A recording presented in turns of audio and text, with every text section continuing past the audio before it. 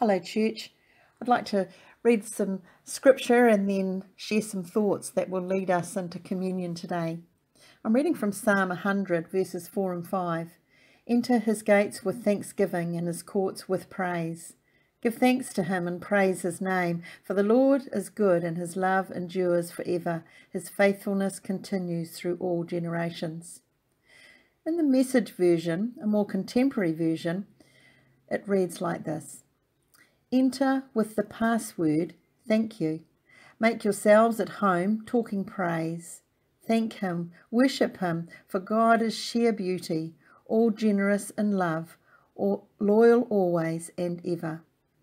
I've been considering that word password, and that the password is thank you, giving thanks. In my world, and I'm sure in yours also, our modern lives involve lots of passwords.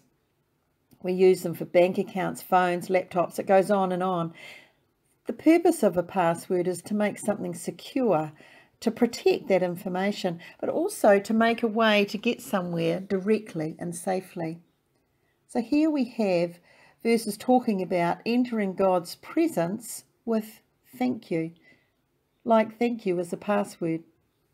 Scripture also tells us that anyone, anytime, and every generation can use that universal password to come into God's presence.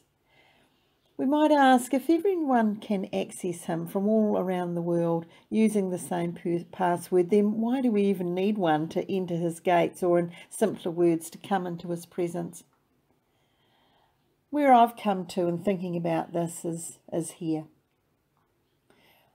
It remains a choice whether we're thankful or not. I choose whether I want to give thanks. It's something that I have to take responsibility for day in, day out, moment by moment. When I use a password on my laptop, I put in the password and then I have to push enter. When we use the password of thanks or thank you, there's no pushing and enter, no button required. Just thanks and praise is our password, and that takes us directly into God's presence. We can be instantly there. God's love, God's presence shown so powerfully to us, with God making a way for us, with Jesus making a way. Communion is a precious way of reminding us about this. For me, communion, my first communion, when I didn't really understand what it meant, when I took that communion, it was the first time I ever experienced the presence of God. I hope you've been able to create a communion table of some sorts at your place. I'm going to pray now as we come to communion. Father, thank you for making a way to be in your presence that is so simple. Father, sometimes we struggle with giving thanks and choosing to be thankful. Father, we are thankful this morning. Thank you, Jesus, for making a way for us. Thank you that we're able to share communion to remind us of this.